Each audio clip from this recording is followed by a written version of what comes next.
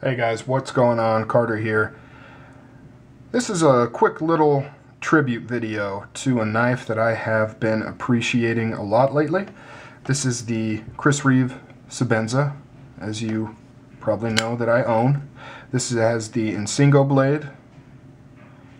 Just gorgeous. I've been carrying this a lot lately. And it's one of those knives where I actually didn't dig it all that much when I first got it. Generally, I like big, kind of beefy, thick knives, which is funny because I usually end up carrying something like this. I mean, this is still a very big knife, but a lot slimmer, thinner, and lighter than some of the others that I have. Kind of like this. For some reason, I'm really drawn to giant knives like this, and yet the impracticality of carrying such a massive blade usually means I don't carry it all that much, usually just on weekends. When I'm at work in the office and I'm wearing slacks, you know, that have the straight cut pockets, I like to carry something like this. It's kind of slim, it just goes in really nice,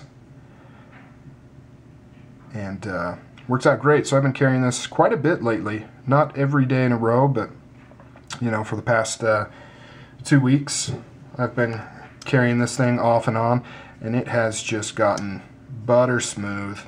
Still love this closing sound. Still perfectly centered. Lockup hasn't moved. I've opened this a ton. Starting to lose some of the anodizing on the thumb stud. It's got just a couple of little nicks in it from stuff, putting it down in my pocket and on the pocket clip. You know, just little marks that let me know that it's mine. I took the lanyard out. Figured I'd try it without it for a while, and I really like it.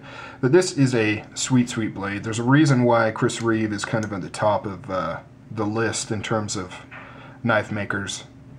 This is just an outstanding blade, and to think that this is the original frame lock, and it's still, you know, one to be rivaled with. It just seems like, you know, Chris Reeve perfected the frame lock, and everybody else is still kind of trying to figure out how to do it as good. It is just really, really nice. Some of the things that really impressed me with this, there's no over travel, which kind of made me reluctant to get this, but it's not needed. I mean, with the way this lock bar is tuned, it's not necessary. I mean, if you really wanted to muscle it, you could overextend it, but just in normal use, you're not going to overextend it. It's just perfect. No stick. If I had to quit buying knives and could only carry one, this may very well be it. You know, but being a knife lover, new things come along, and I want to carry new things.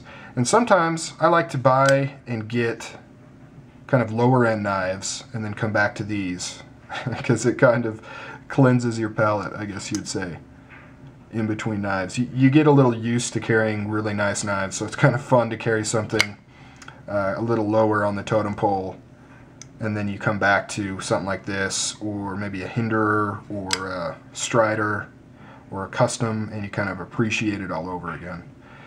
But yeah, just wanted to share a few thoughts on my Sebenza. I think I'm going to take this out of the rotation.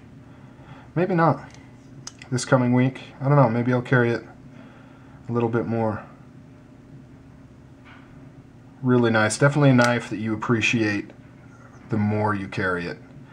I was not overly impressed when I got it. I thought it was nice, but I was not overly impressed. But the more I carry it, the more I use it, the more I have come to really respect and enjoy this knife. Alright guys, that's enough Sebenza ramblings from me. You guys take it easy.